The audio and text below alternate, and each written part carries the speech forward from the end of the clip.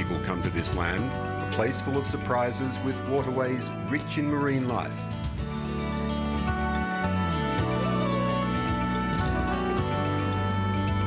To catch a barramundi or view a crocodile is an everyday adventure along the Kimberley coast.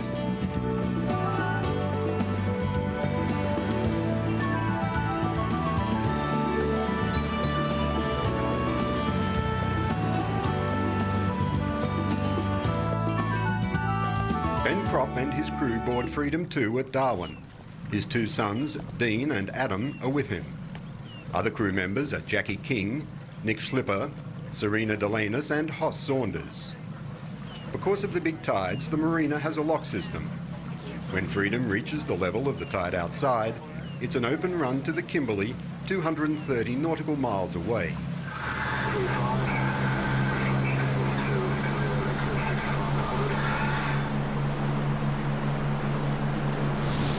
4 hours after sunrise, Ben makes landfall at Cape Rouliers and approaches the shallow sandbar entrance to the King George River. We're running out of water. How deep is it, Ben? It's under 4, 3.5. Must be almost touching the bottom. Yeah, we've got to get between these sandbanks. You're right up here, eh? Yeah, Go nice and a little bit to starboard, I think.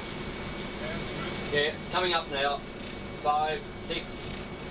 Now we're in the channel. Yeah, 9 feet, we're right. Any later we would have missed that. Yeah, tide's dropping too, not the time to get caught.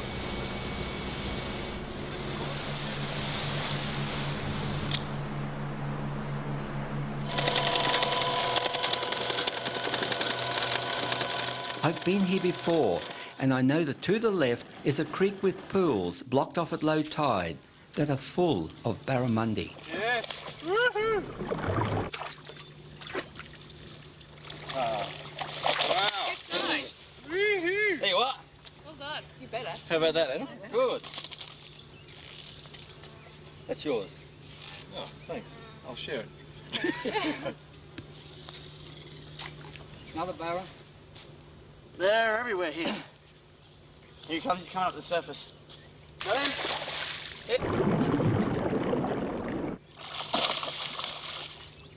Oh, let me go.